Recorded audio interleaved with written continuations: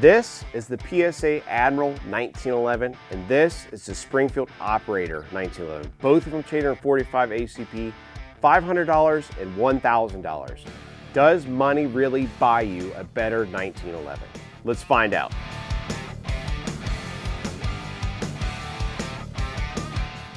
So far for the year 2023, Palmetto State Armory has been absolutely killing it.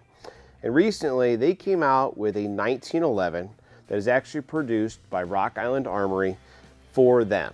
What I wanted to determine today is that if this budget-friendly TAC Ultra 1911 is just as good or worthy as the Springfield Operator and 45 ACP. Again, both these pistols are going to be in 45 ACP, and both of them have identical features with the exception of their sights and some of the finishes that are on the two of them. But let's cover everything that Palmetto State Armory came out with or had Rock Island Armory make for them. From Rock Island Armory, their 1911s in general are not forged like you get with the Springfields, and however, they are actually going to be a cast, let's say lower and upper slide on here, okay? But the overall fit and finish on it is really good. There's no wobble, and this is a very, very tight 1911, which is what I like to see especially. The slide to frame fit is really good. It feels, let's say, I don't want to say buttery smooth, but it's really, really smooth. It does have a one-piece guide rod on here that is really good to see. Generally speaking, a one-piece guide rod on a 1911 will make for a very smooth operation.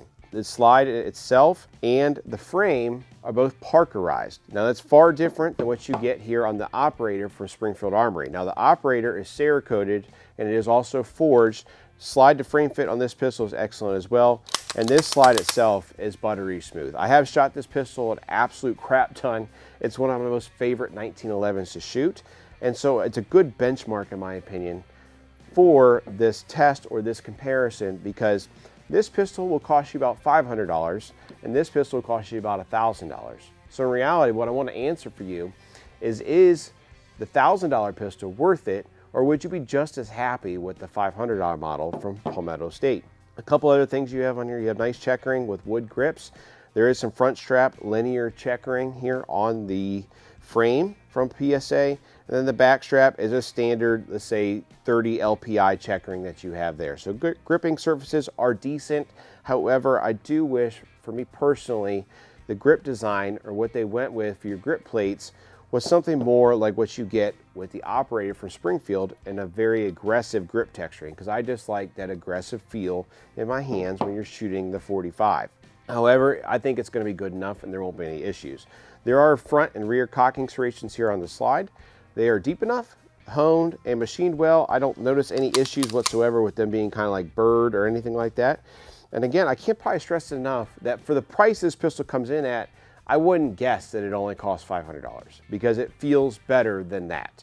Now the slide and let's say the barrel itself is not going to be a ramped barrel, which the Springfield Operator does not have a ramped barrel either. It's actually just, you know, machined or cut into the frame, and this one's the same way. This Springfield Operator, I have shot an absolute crap ton of hollow points to this pistol. I've shot ball ammo, lead nose. I mean, if you could name an ammo that I've shot through it, this pistol has functioned reliably.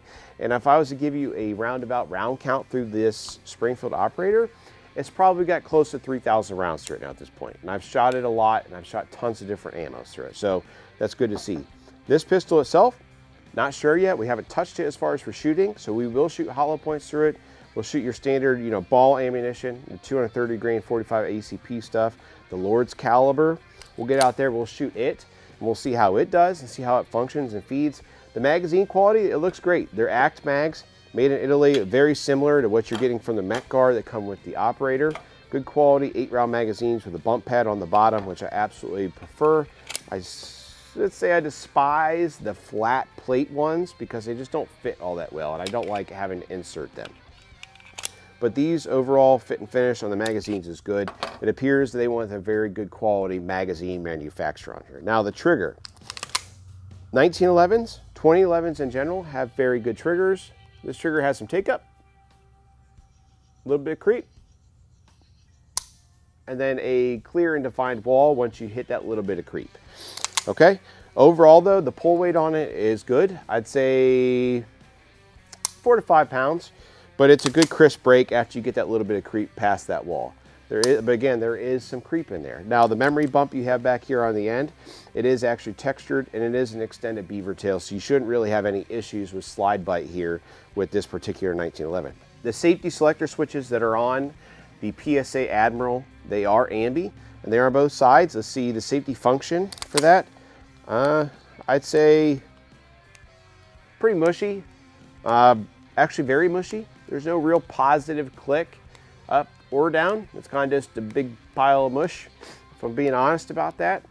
Big fan of most of the PSA stuff. However, the safeties on this, for me personally, are probably its greatest downfall, outside of I don't like the grips.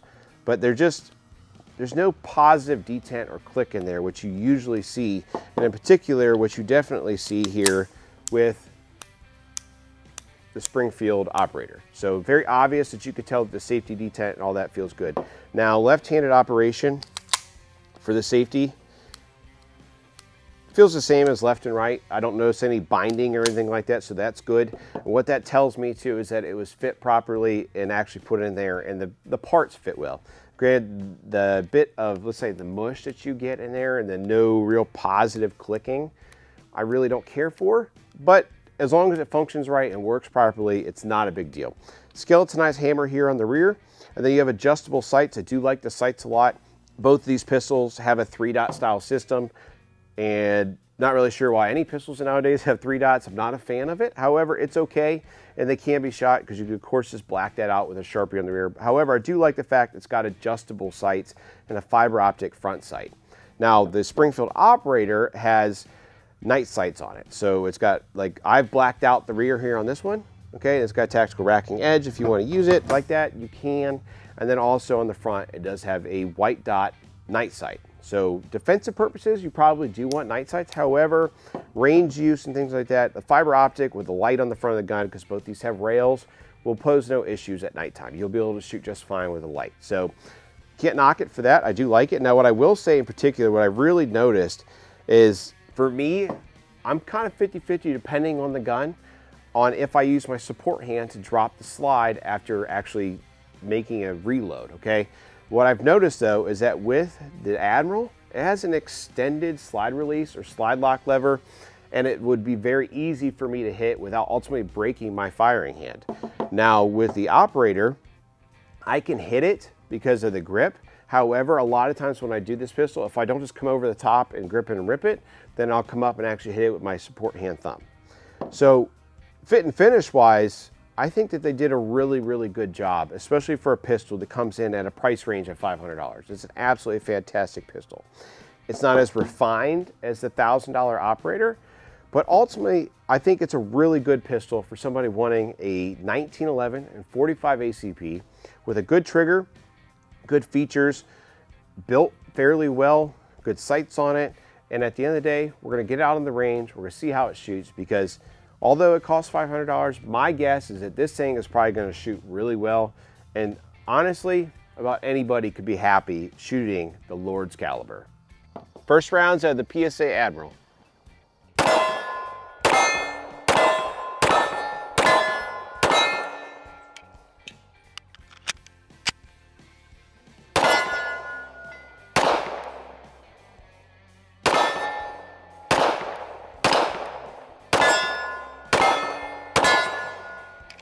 Good. First 16 rounds in.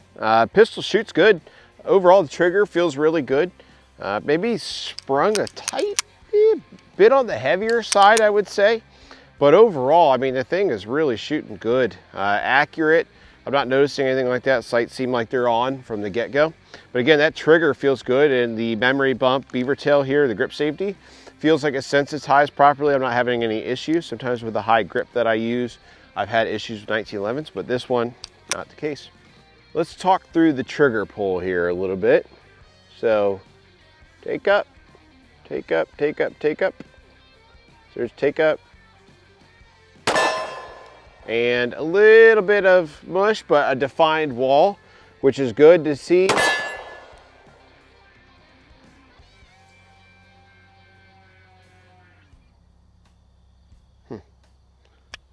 It might have just been my thumb that come up and possibly hit that slide release.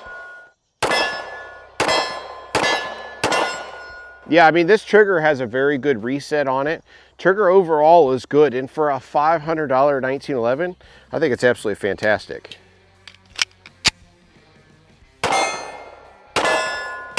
Good sights.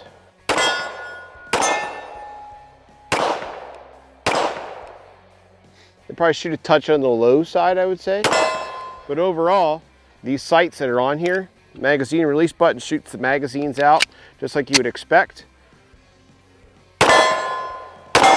It's definitely sprung a tight, it's definitely a little bit on the heavy side for how it's sprung.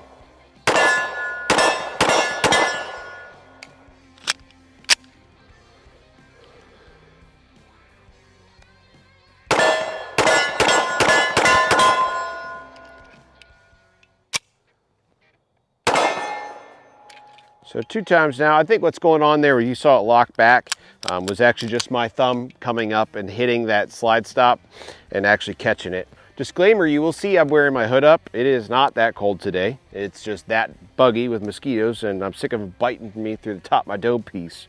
But what we're going to do now is I'm going to shoot this pistol versus the Springfield Operator side by side, see how the two of them shoot.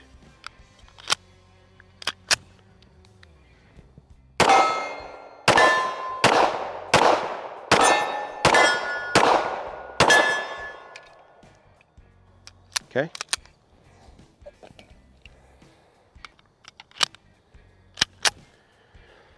Whew. Right out of the gate, as soon as I rack the slide, I can tell the difference in overall smoothness, or say fit and finish, that the Springfield Operator does feel nicer racking the slide. In addition to that, like I said before, that safety selector switch on the Operator is smooth.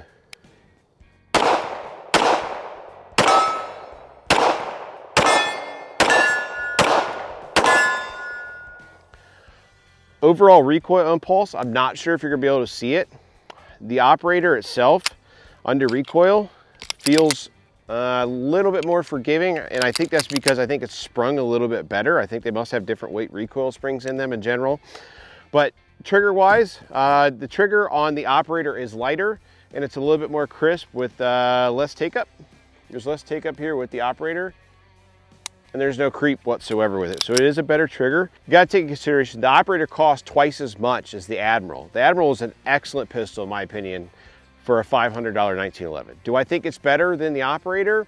I don't have to shoot this pistol again or that one again to tell you that no, I don't think it is, but I think it's an excellent option if you don't want to spend the money for Operator, but still want a 1911 with a light rail and a lot of the features like the Springfield Operator has. So I want to show you the main difference, what I'm noticing here with the triggers between the Admiral and the Operator. So there's your take up, and there's some creep in there. See a creep, that's already after the take up, and then there's your wall.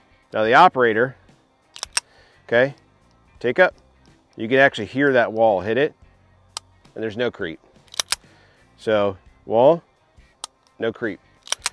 Okay, and what we'll notice too, I'll show you, is that chances are because of that, you can really tell is that without that take up, like that one has, and without having that bit of creep in there, if you're making precision shots, you're basically like a precision rifle with a really good trigger.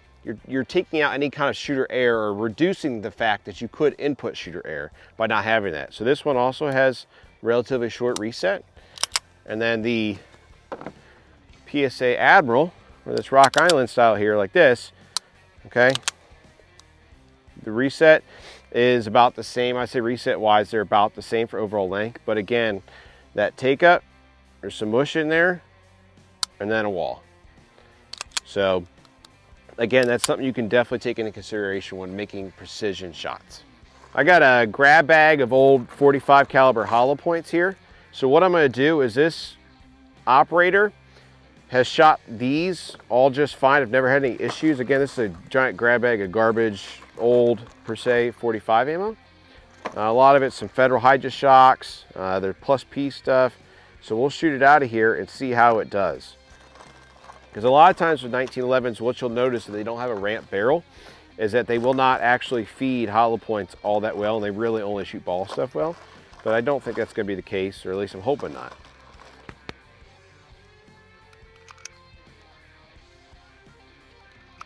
The ammo up now. This is going to be that hollow point stuff. It's a bunch of like old duty ammo. So let's try it.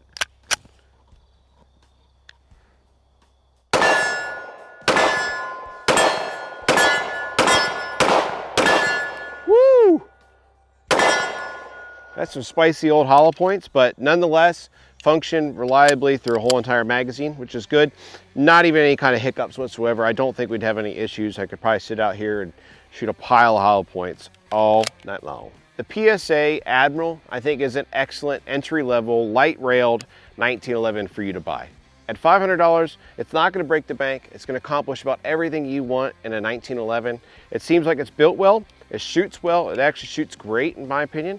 Functions reliably, and overall is a lot of fun to shoot, like every pistol chambered in the Lord's caliber. So if you're a big fan of 1911s and you're not looking to break the bank, you don't want to jump up to the $1,000 Operator from Springfield or some of the other manufacturers that make good high-end factory 1911s, this PSA Admiral could be just right for you. But until next time, guys, please make sure you like, comment, and subscribe.